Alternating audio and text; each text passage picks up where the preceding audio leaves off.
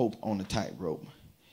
It was James Baldwin that said, nothing or not everything that is faced can be changed, but nothing can be changed until it is faced.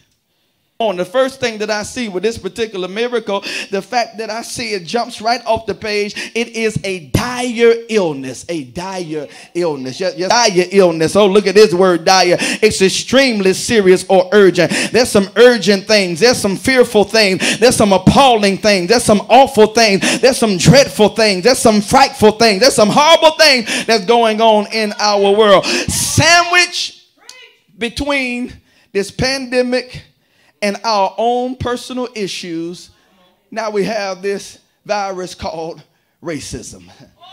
Because these have already been issues. These have already been things. This is a dire illness. But even in the face, and this is what I need you to get, people of God, even in the face of dire illness, even in the face of what America looks like today, even in the face of all this violence, even in the face of all this murdering, even in the face of all this racial tension, can I tell you that God is setting us up to display of intentional glory? Yes, sir. Oh, how do we know him to be Jehovah Shalom, to be our peace? Gideon needed some peace. Gideon needed some help, and God said, I am Jehovah Shalom. All I'm trying to tell you is, people of God, when we have a dire illness, when we're dealing with things that's right in front of our face and things right in our home, right in our city, right in our nation, oh, this sounds like a job for God. This sounds like a job for God to be able to step up and to be who it is that he is. Oh, I know he tests our face with deliberate, idle silence. God said that I'm going to cause some deliberate, idle silence in your life. Here it is right here. Look at verse number 5. The Bible said, now Jesus loved Martha. He loved Martha. He loves his sister and Lazarus. Jesus loved these three. Jesus loved them. He loved them. That John tells us again and again and again that he loves them. And this is what's so strange about Jesus' idle silence, because he loves these individuals. He knows these individuals. Oh, come on. He's lived with these individuals, spent the night at their home, and now when they need him, oh, he's idle. Now when they need him, he's silent. But they assume, listen to me good, I told you earlier that they didn't necessarily ask Jesus to come. They just told him what was going on. They assumed because of his ability that he would do it. They assumed because of their relationship that he wanted to do it. Stuck in their feelings because disappointment birthed through inaccurate expectations. So many individuals have disappointment in their life because they have inaccurate expectations.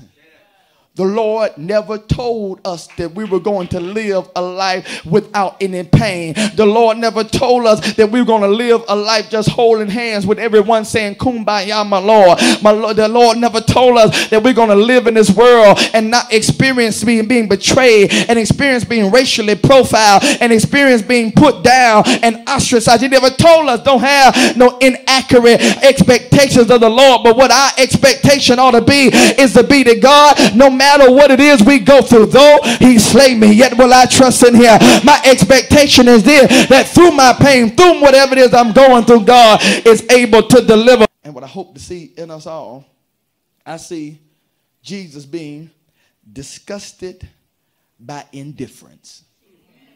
And when you press further into the Greek and see him being greatly moved, look what it means. It means to be severely angry. It literally means to snort like a horse.